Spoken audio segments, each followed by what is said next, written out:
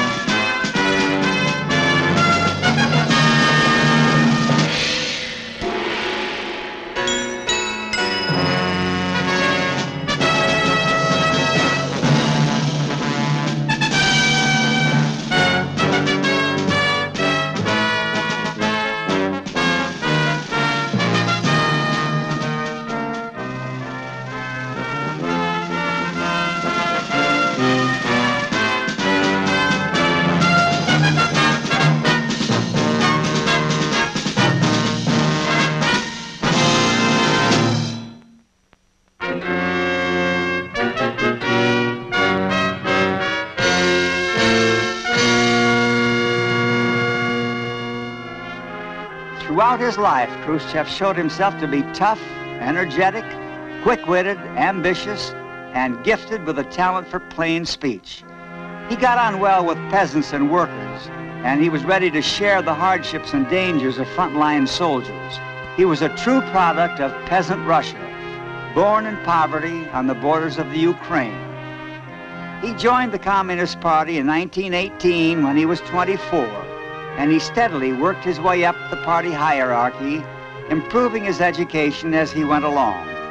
In this, he was fortunate in the people he met, the most important being Stalin's wife.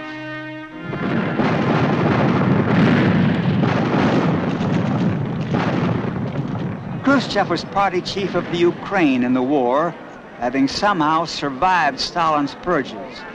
He served with distinction at the Battle of Stalingrad, and he was with the troops when the Red Army re-entered Kiev. After the war, Stalin brought him into the politburo, where he became one of his intimates, though Khrushchev lived in constant fear that Stalin would turn against him as he had done against so many others.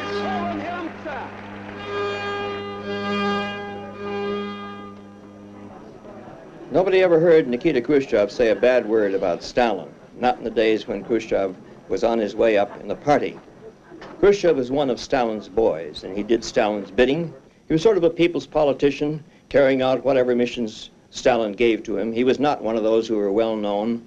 I was in the Ukraine in World War II when Khrushchev was there. We didn't hear about Khrushchev in those days, but he was busy. He was climbing the ladder. He was getting ahead. And one reason he got ahead, as he said in later years, was because he was a buffoon. He made jokes. He made Stalin laugh. And Stalin sometimes asked him to dance the hopac, a Ukrainian dance. As Khrushchev said later on, when Stalin asked you to dance, you danced. Early in March 1953, Stalin breathed his last. There would be no more dancing to suit a tyrant's whim. Instead, a grim jockeying among his cronies for the power he bequeathed them. In this deadly game, the winner turned out to be the pudgy, bald-headed man from the Ukraine, Nikita Sergeyevich Khrushchev. Each of Stalin's heirs had blood on his hands, but the man they feared most was Beria, in the center here, Stalin's police chief.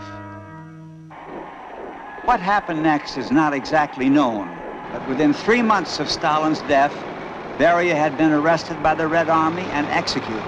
The power of his police apparatus was broken, and soon Khrushchev emerged as party secretary. with his associate, the hard-drinking Bulganin, as premier.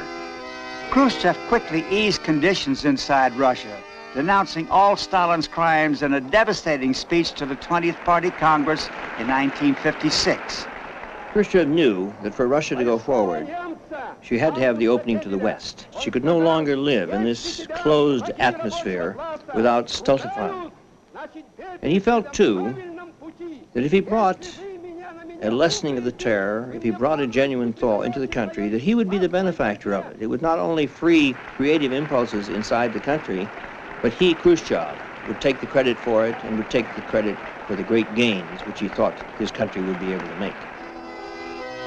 Among the many evils of Stalinism, according to Khrushchev, was his abuse of fellow communists like Tito of Yugoslavia. To repair the damage, Khrushchev embarked on a course of personal diplomacy. There was repair work to be done in China, too, though later Mao Zedong and Khrushchev parted company in a bitter quarrel over communist policy. One of Khrushchev's main objectives was to break the ice of the Cold War, to make a dent in the solid front which had been built up against Russia by the long Stalin years. He went beyond the borders of the world of communism. He went to England, he went to France, he went to India. Wherever there was a possibility, he wanted to extend the word that this was a new Soviet Union and that he, Khrushchev, was not a Stalin. In India, Khrushchev was always ready to place a wreath at Gandhi's shrine, though he hardly subscribed to Gandhi's ideals. In Eastern Europe, Khrushchev's destalinization policy had violent repercussions. The Hungarian uprising of 1956 threatened to wreck the entire Soviet Empire. On Khrushchev's orders, it was brutally suppressed by the Red Army. But the United States was also anxious to ease the tensions of the Cold War. Vice President Nixon broke some of the ice in a visit to Moscow in the summer of '59, which produced a widely televised clowning match. You must not be afraid of ideas. This is translated, and Mr. K replies forcefully, "We are telling you not to be afraid of ideas. We have no reason to fear them." Из этого понимаете положение, когда нас идея не пугает. Well, then let's have more exchange of them. We all agree on that, right? 6 years after Stalin's death, Khrushchev came at last to the United States for a whirlwind tour of the great bastion of capitalism. It was a trip full of drama, excitement, humor. Some of the most ludicrous things that had ever happened to Khrushchev.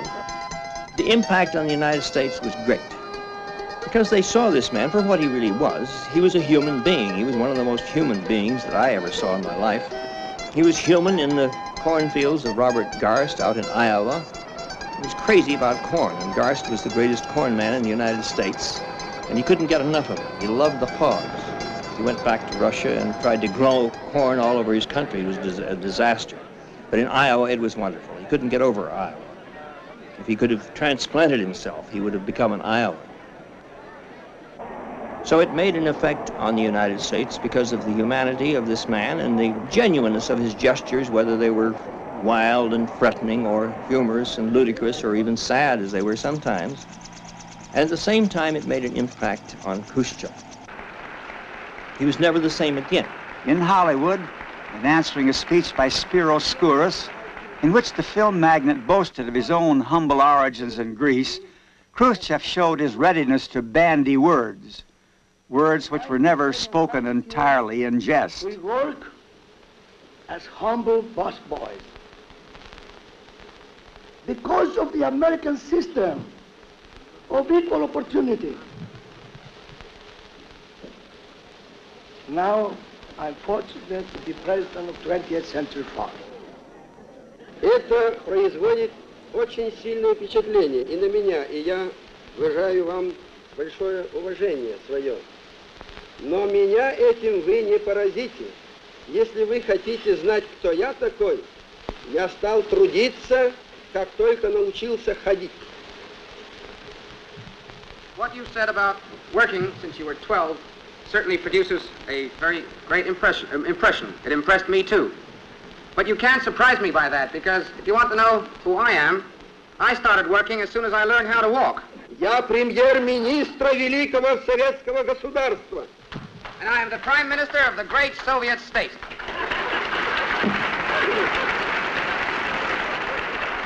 Вы сейчас идете впереди нас. For the moment, you are ahead of us.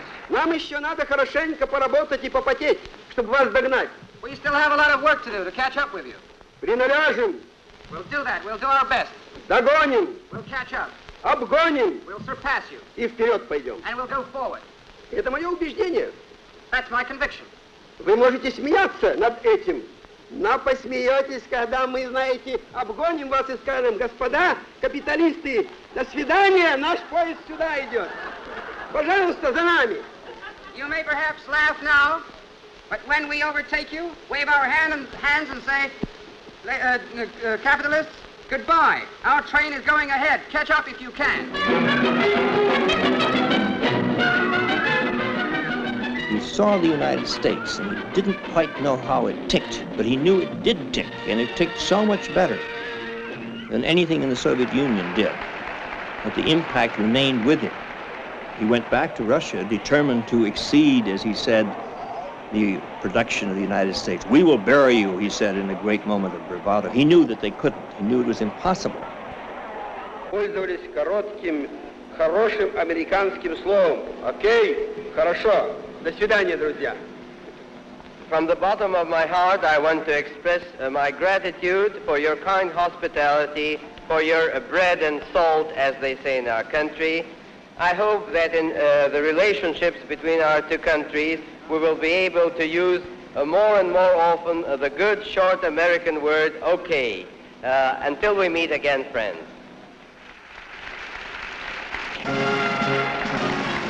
Khrushchev's success seemed complete.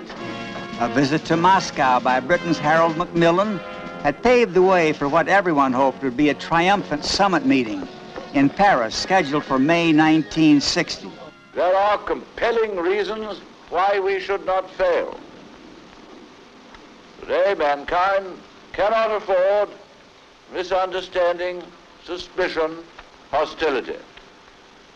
Errors of judgment based on ignorance or anger could lead with dreadful speed to the extinction of civilization. Mankind knows that the effects of nuclear war would be not only horrible, but universal.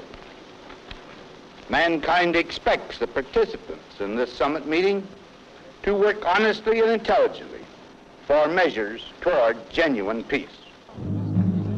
But the summit was doomed. Shortly before, the Soviets had shot down an American U-2 reconnaissance plane over Russia. The U-2 flights, of course, had been going on over the Soviet Union for some years. The Russians knew that they were going on.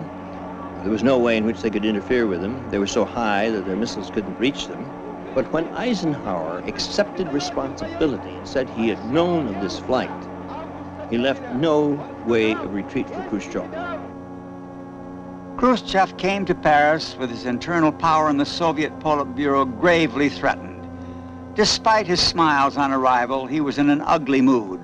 At a tense press conference, he appeared with a Red Army marshal to deliver a furious castigation of American policy, as though the thaw in the Cold War had never taken place. Он сказал: если тебя враги рабочего класса ругают, значит, Бебель, ты на правильном пути. Если вы меня на меня путаете, вы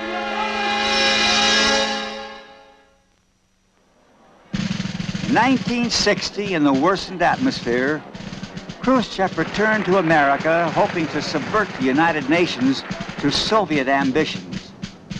He came to the United Nations to denounce the United States, to reach down and take off his shoe and bang it on the table in the United Nations Assembly, a gesture such as the United Nations had never seen. It was not a very pleasant visit for Khrushchev. It was a bad post-mortem to the triumph of 1959. Will gladly allow any form of inspection and control that is accepted by the Soviet Union. A large number... Well, I'd like it translated if you would say anything.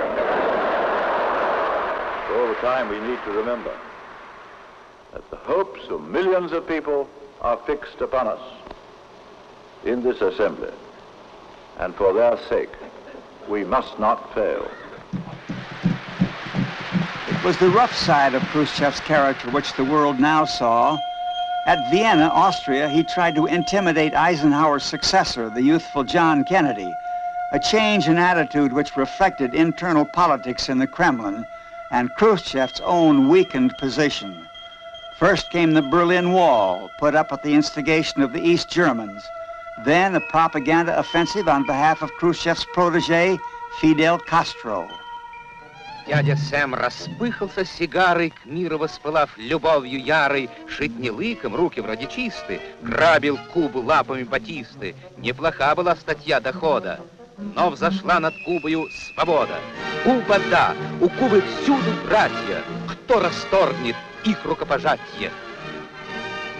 Дяди жаждут злобного разгула, атомная снится им акула. Рад бы дядя вновь отведать Кубы. Эй, полегче, обломаешь зубы. In Khrushchev's Cuban adventure, the stakes ran high. The Russian people were unaware how close they were to nuclear war. I call upon Chairman Khrushchev to halt and eliminate this clandestine, reckless, and provocative threat to world peace and to stable relations between our two nations. I call upon him further to abandon this course of world domination and to join in an historic effort to end the perilous arms race and to transform the history of man. Kennedy's tough stand forced Khrushchev to withdraw his missiles from Cuba, though he tried to bluster it out. While in the West, and probably within intimate circles in Russia, it was quite clear that Khrushchev had suffered a grievous defeat in the missile crisis. He presented it to the Russian people as a success. He explained that the missiles were only put into Cuba in order to protect Cuba from American attack, and that in withdrawing them, he had obtained a pledge from President Kennedy not to attack Cuba. Ordinary Russians were not to know that Khrushchev's gamble over the balance of terror had gone fatefully wrong. Most of them had no access to free news media.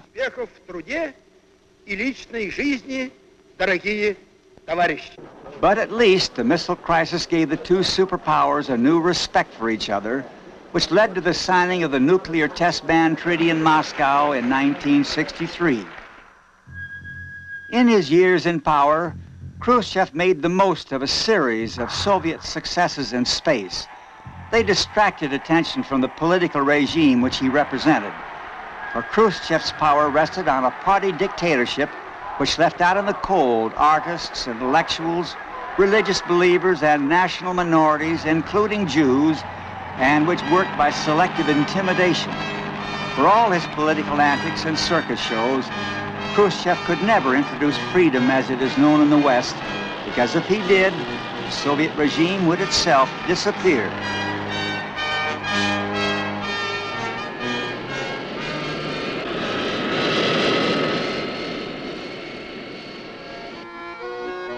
He loved all of the fol-de-rol, all of the conventions of what the Westerners would call normal political campaign life. And as he went around Russia, he in fact was campaigning for himself. He was trying often to build backfires against opposition within the politburo, and this was one of the things that led to his fall. The politburo would take a line and have a vote on a particular policy. Then Khrushchev would suddenly appear in Stavropol or in the Kuban someplace and make a speech surrounded by crowds of peasants calling for the opposite line. And then they would send party resolutions to the center, and sometimes Khrushchev could change the course of events in that manner. He knew he was a politician, and this is an important thing to remember about Khrushchev. I don't think Stalin thought of himself as a politician. Stalin thought of himself as a figure above politics. But I remember talking with Khrushchev once about this subject. about politics, I think I'd said to him that he would have been a good politician in the American sense, and he would have. He said, "Oh, Mr. Salisbury, you don't know." He said, "Politics is the hardest thing in the world." He said, "You have no idea how hard it is, how dangerous it is." He said, "I know, I've been through it." And he spoke with such passion and force that I immediately had a vision of this man who had survived by his wits in the Stalin era and who would continue to survive in the post-Stalin era by his wits, and eventually those wits were to prove not quite strong enough to carry him all the way through. In 1964, Khrushchev celebrated his 70th birthday. He seemed irrepressible, but his associates, many of whom he had brought forward himself, had decided he had to go.